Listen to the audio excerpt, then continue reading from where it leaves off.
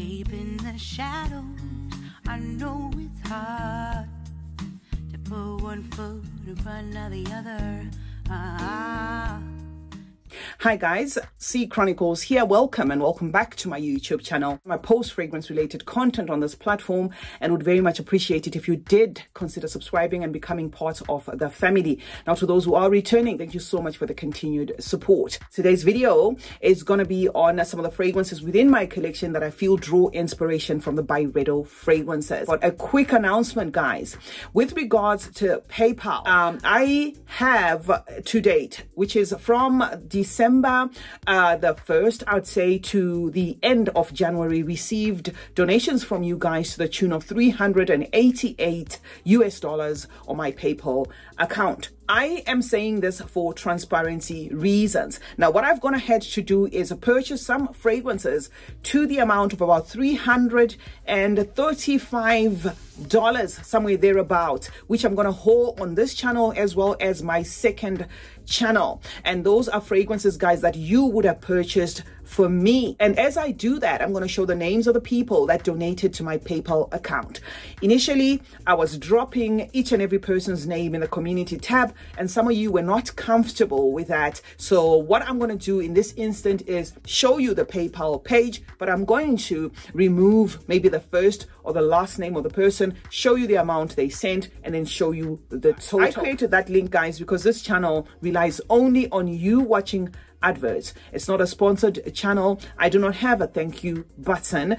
I do not have affiliate links or paid partnerships because of geographic location. I do have companies reach out to me from time to time, but it's very hard, for them to, create a link where I can benefit off some of the fragrances that I talk about here. So all the fragrances I talk about, I've been buying off pocket. Lastly, I have a second channel, C Chronicles Unscripted. Kindly check out that one as well, where I post vlogs and fragrances that are not from the Middle East.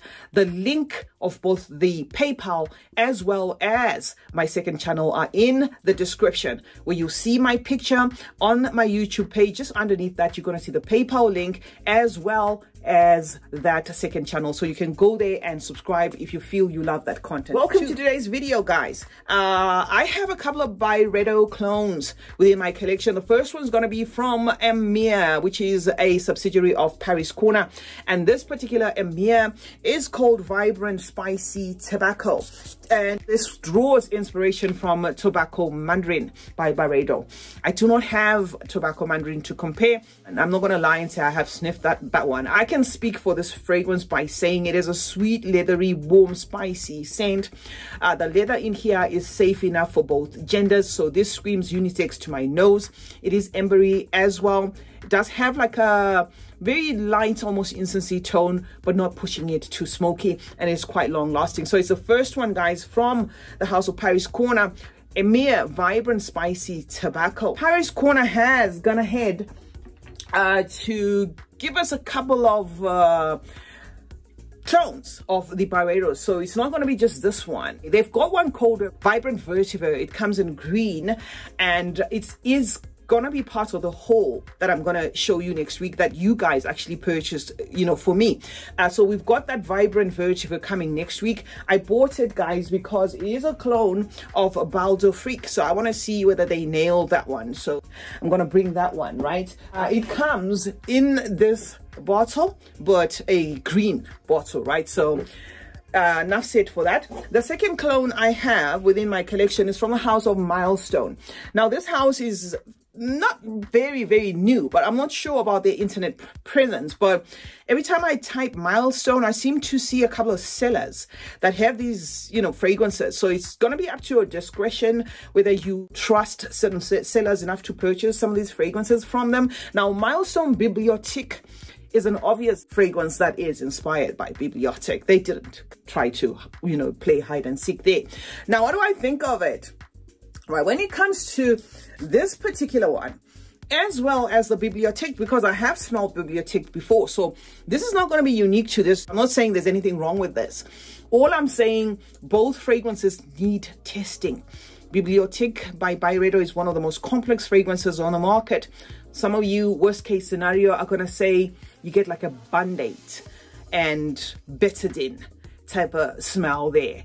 And some of you are going to say the juice reminds you of a very old building with very old dusty books and stuff like that.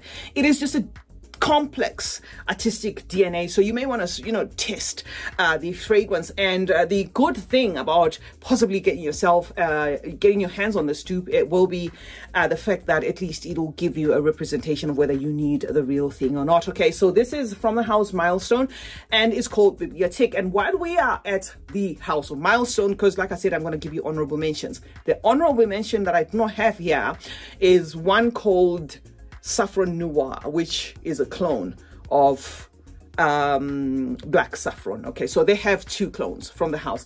They could have a Rose of No Man's Land as well. It's just that, you know, I didn't pay much attention to that house. So yeah, guys. And then back to Paris Corner again. I do not know what happened with this, because with the Killer Oud line from Paris Corner, what I deduced was that this line was mostly cloning the Amouages, and you can see it in the bottles, but this particular one is not an Amouage clone. Now, Killer Oud Nights of Arabia, guys, is your Byredo Black Saffron clone to the T. Performs like that fragrance, scarily identical, lost till the next wash, that sort of thing. So this is also from Paris Corner, but this time just Paris Corner, because they do have Pandora and all that. Okay, so do make sure that you check this one out. If you're looking for an accurate Black Saffron clone, I can speak for this one, and I have tested Black Saffron side by side and decided not to spend my coins on that one, because this one was really doing the most, guys. Now, so the little fragrance that actually inspired me to bring this video, guys, is this one, right? Water Lily Tea Dress. Now, if my hands look scary, don't worry, I'm on a DIY doing something, right? This Water Lily Tea Dress has been in my collection now, I think, for 2 years, and it came off a Discovery sample set. So I just opened it the other day after I finished filming my minis for my second channel, and I just, you know, put some on my hand like that, and I started smelling it, and I was like, wait a minute, this smells a lot like gypsy water, you know, honestly. And I hadn't figured this out for the longest time. If anything, I thought this was in the same vein as what you call it, Elizabeth Arden's white tea, or those tea fragrances or something. I do get a little semblance of what I get from this fragrance. Okay, so I'm going to pass this off, guys, this Water Lily Tea Dress by Zara, as a fragrance that's scarily similar to Byredo's Gypsy Water. Let's just take Gypsy Water out. This is a 12 ml mini, okay, of my Gypsy Water, and it was after that minis collection thing that I was playing around with the fragrances, and I realized, no, this is very this smells a lot like Water Lily Tea Dress. Okay, so that is Gypsy Water. Now, what to expect from the DNA, in case you haven't smelled the Water Lily one, you haven't smelled the real thing, is a fragrance that just wraps you around a fresh bubble. Don't expect this fragrance to shout. It's one of those very classy, clean fragrances there, you know, from Byredo. It's done in such a way that it doesn't push boundaries. It kind of feels to me not identical, but it kind of vibes like Baldur Freak, where don't buy Baldur Freak if you're expecting a fragrance that's going to blow everybody off, because that is not what you're going to get. So I'm just saying this, guys, in case you just rush for Water Lily Tea Dress and say, oh, because it smells a lot like Gypsy Water, then this is going to be it. You might be disappointed. You may need to smell this. It's a fragrance that you wear when you want to enjoy your fragrance. It's going to put you in a clean scent bubble the whole day. Some of you are also going to say they turn anosmic to this because of the fact that it is a profile that doesn't push it. So some of you may very well turn anosmic to both fragrances, where you kind of smell a whole lot of nothingness, if at all that makes sense. Now, the next fragrance I want to clue you up on here is Vibrant Orange and Neroli. Okay, this is also off Amir by Paris Corner. This is in the same vein as your Sundazed. Now, this fragrance, guys, is built around very sugar accord. It feels very sweet there. Feels very marshmallowy, very powdery sweet. Some of you are going to say icing sugar sweet, and then topped up with like an orange zest in it. So there's going to be an orange round up here, but the zestiness in this fragrance does not feel like a real, like a squeeze from the orange. It kind of feels like it's synthesized, as though it's coded by you know, a computer to smell zesty. So it's not like a piercing type of zesty feel, but you're going to get an underlying orange with this. So draws its inspiration, guys, from that Sundays by Byredo. And yeah, you can check it out. It's a fragrance that does not disappoint. The only thing I can say about this one in terms of its profile is, if you're a man, you may want to sniff it, because it has that quintessential sweet DNA that is very much liked by the ladies out there, where it just comes across as very candy forward. And it can be something that as a man you may want to test, or if you like candy forward fragrances, then it's going to absolutely do. Okay, so this is also off Paris Corner, and it's called Vibrant Orange and Neroli. Before we go into honorable mentions, I want to say something quickly as well. Here I have Reine de Nuit from Byredo, built around rose and oud. It's quite jammy, lightly smoky there. Now, I do not have 100 clone of this fragrance, but why it's here is I thought to clue you up on how similar it feels, you know, to this particular one, to Portrait of a Lady. Now, I'm not here to suggest that you buy Portrait of a Lady as a clone for this, because that would be ridiculous. I mean, Portrait of a Lady in itself is expensive. All I'm saying is, Portrait of a Lady has been cloned a gazillion times. So if you're one of those people that have been eyeing Reine de Nuit and you're wondering how that fragrance smells, you could get your hands on Maison Alhambra's The Artist No. 2, which is a fragrance that clones Portrait of a Lady. And you can get that for about 20 bucks or somewhere thereabouts.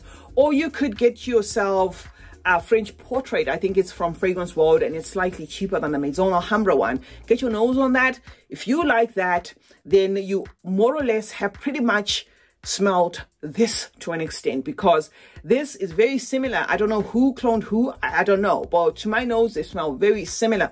The only difference is with Portrait of a Lady, it takes it up a notch when it comes to that aromatic tone. So it is very spicy there, leaning a little green and quite incense-y, maybe more incense-y than this, but there is that unmistakable twinning that's going on between the two of the fragrances. So I just thought, guys, to give you a heads up on that, or to clue you up in case you were looking at Reine de Nuit and you're wondering, okay, what's the closest smell like? Now, the other wild card clones on the market that I just want to drop here are from the house of Zemaya.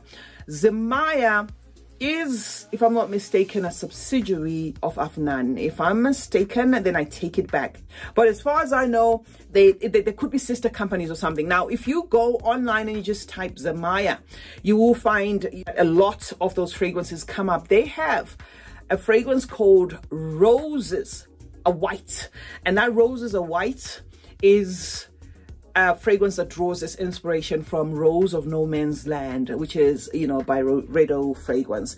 I have not smelled the Zemaya one, but I have smelled Rose of No Man's Land, and what I can say about that, it's a very nice fragrance if you like your very rosy type of fragrances. It wasn't for me, but I smelt it, and yeah, I can absolutely say if you love the rose type of fragrances, you could, you know, get your hands on that Zemaya one. The bottle is going to be a telltale sign that, yeah, it might have something to do with the Byredos. Another Zemaya that is drawing its inspiration from a Byredo is one called Black Symphony, if I'm not mistaken, and that one is inspired by black saffron, obviously.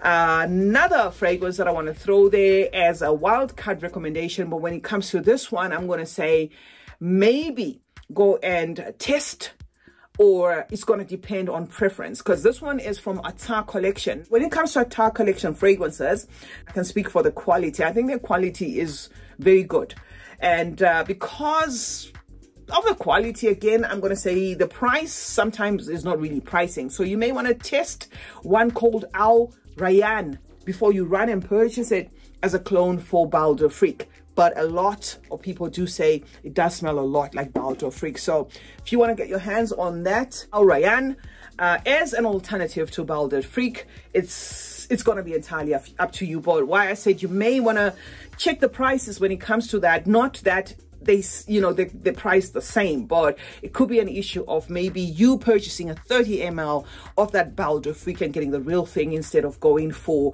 the clone. Now the last two are gonna be, maybe it's the last one, I don't know, because I'm not sure if I mentioned another one called Sensual Saffron from these guys, the same Paris Corner. I don't know why they decided to put it in another bottle when they have, or this one already. Okay, they have another one called Sensual Saffron that comes in like a purple bottle. That one is a black saffron clone. Last but not least is going to be from Zara, again a fragrance that they released late last year, or mid last year to late last year, called Monday No Drama Allowed. That one seems to share a lot of similarities with Rose of No Man's Land. Yes guys, I do hope you found this video helpful, especially if you like your Byredos, or if you like to save a pretty penny. Thank you so much for watching and for joining me today. Thank you to everybody who has contributed towards a PayPal account. The link is still there in case you want to drop anything at all towards the purchases of some of the fragrances on this channel. I would appreciate that. Also,